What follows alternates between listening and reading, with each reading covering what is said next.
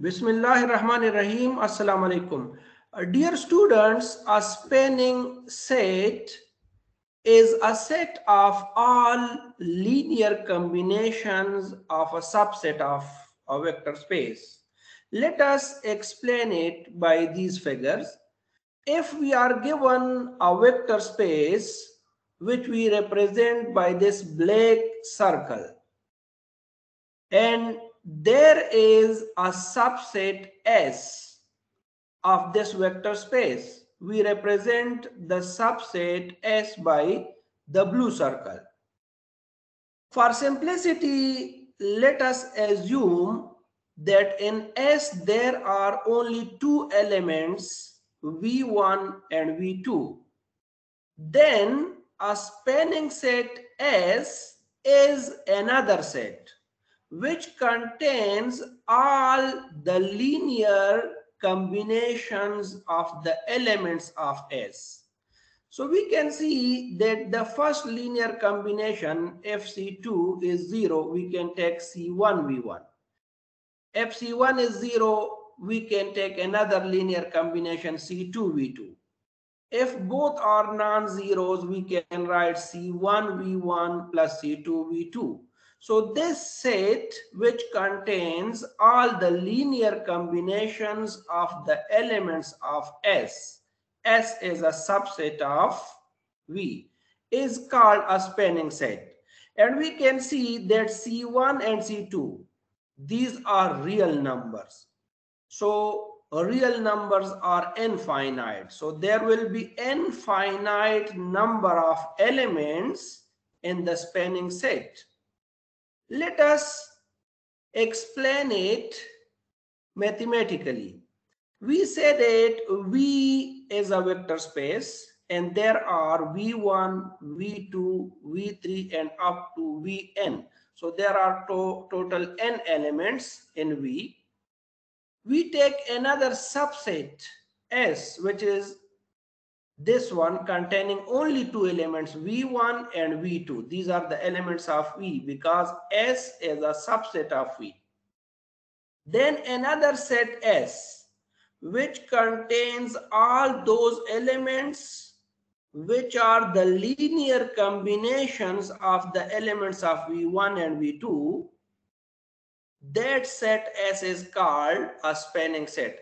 In simple word, the spanning set is denoted by this symbol and it will contain elements C1V1 plus C2V2. But these are infinite number of elements because C1 and C2 are real numbers.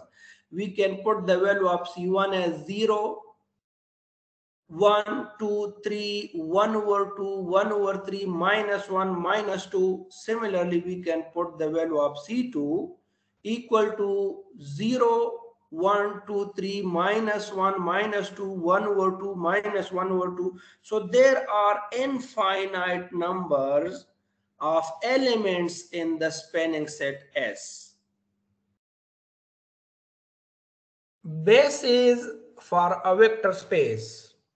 We say that a subset S of a vector space V is called basis for V if it satisfies two properties.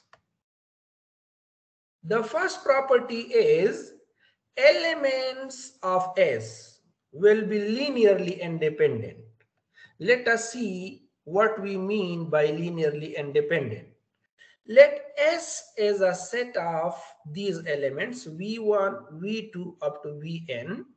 If we put the linear combination of these elements equal to a zero vector and simplify this, and we get that all values of these constants are zeros.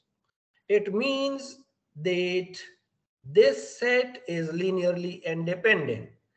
The second property is span of S will be equal to V, or we can say that S spans V. It means that if we take any element from the vector space, that can be written as a linear combination of the elements of S. Now let us explain it by an example. In this example, we have a set B in which there are two elements. We show that this set B is a basis for a vector space equal to R square. The elements of R square are ordered pairs. To show that B is a basis for R square, we shall satisfy two properties. The first one is the elements of B will be linearly independent. So let us represent the first element by V1, the second by V2, and now we put the linear combination of these elements equal to 0. Use the value of V1 and V2. In this equation, we get that thing. Now multiply C1 inside here and C2 inside here. We get this, and comparing, now add the first element with the first, second with the second. And then compare both sides. This will be equal to 0 and this thing will be equal to 0. So we get two equations. Now the task is to solve these two equations to get the value of C1 and C2. The first method is to add these two. C1 will cancel and we can get C2 equal to 0. Put C2 equal to 0 in any of these equations, we get C1 equal to 0. But we shall use the method of matrices because it will be useful for other questions. To learn that method, we shall express these two equations in the form of augmented matrix. The augmented matrix is the coefficients of these things 1, 2, 0. The coefficient of this equation -1, 4, 0. Now we shall reduce it to the echelon form. In echelon form, this element will be 0. So adding row number 1 with row number 2, we get this.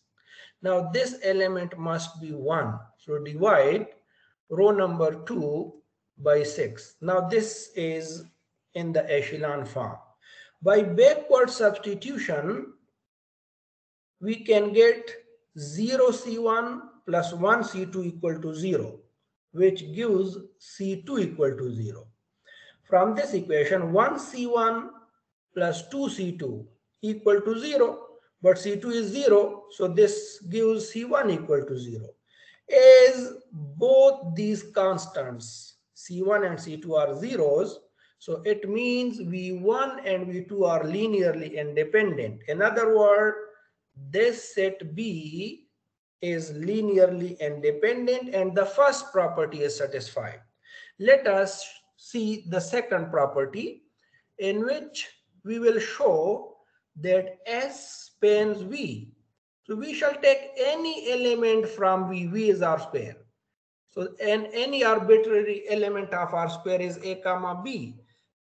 Then we put that element equal to the linear combination of the elements of B. Now using the value of V, V1, V2, multiply C1 here, C2 in this one. Is a similar procedure, we can get C1 plus 2C2 equal to A minus C1 plus 4C2 equal to B. Now we shall solve this system of two equations to get the value of C1 and C2.